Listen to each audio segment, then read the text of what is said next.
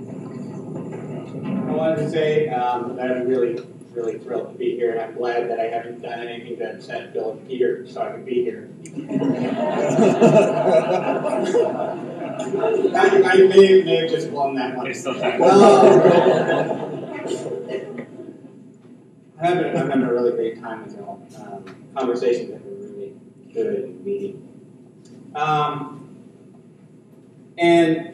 This is certainly the Potter's favorite panel, I think, because we get to see people's hearts a little bit more. I think Sequoia did a great job. It was hard for me to express my heart in the paths of pedagogy, right? But to talk about the things that we live with, it's a little bit easier. And I'm a little nervous. So I'm on the shuttle Tuesday, driving here. I'm lean forward, and say to Sam, "What's your favorite pot you're bringing?" He says, "Bringing a mug by Ayumi." Oh, yeah?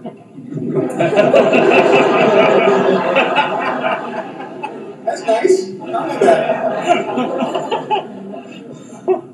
it. And when I thought about bringing a pot for this panel, I kind of run through all these things. And I live up here a lot.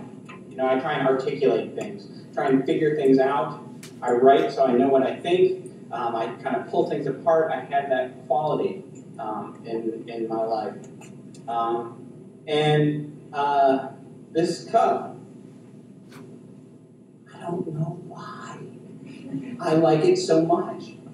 I tote this thing around all the time.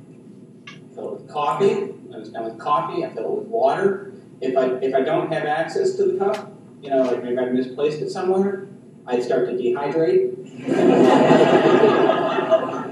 I've dropped it at least 2 times and when the soccer move kept it from cracking. I still got a good ding on it. It's hit the cement after the toe save. This cup, every day. This is like the go-to cup. And when I don't have it, I've looked for cups of a similar size. That's not it. I make those decisive 1-finger cups. This is a 2 or 3-finger cup all the time. It doesn't fit in my cup holder in my van. But I put it in there anyway at a little angle and kind of jam it in there. And I sometimes drive like this around corners, right? And then slide up. This cup has just infiltrated my day, and I'm a little bit lost without it. So when they ask me to send it, I'm like, no, I'm bringing it because I'll dehydrate. And I guess what I wanted to say about this pot and what it does is it's not a reasonable love, it's an irrational love, but it's not love any less for the fact that I can't figure it out. Thanks.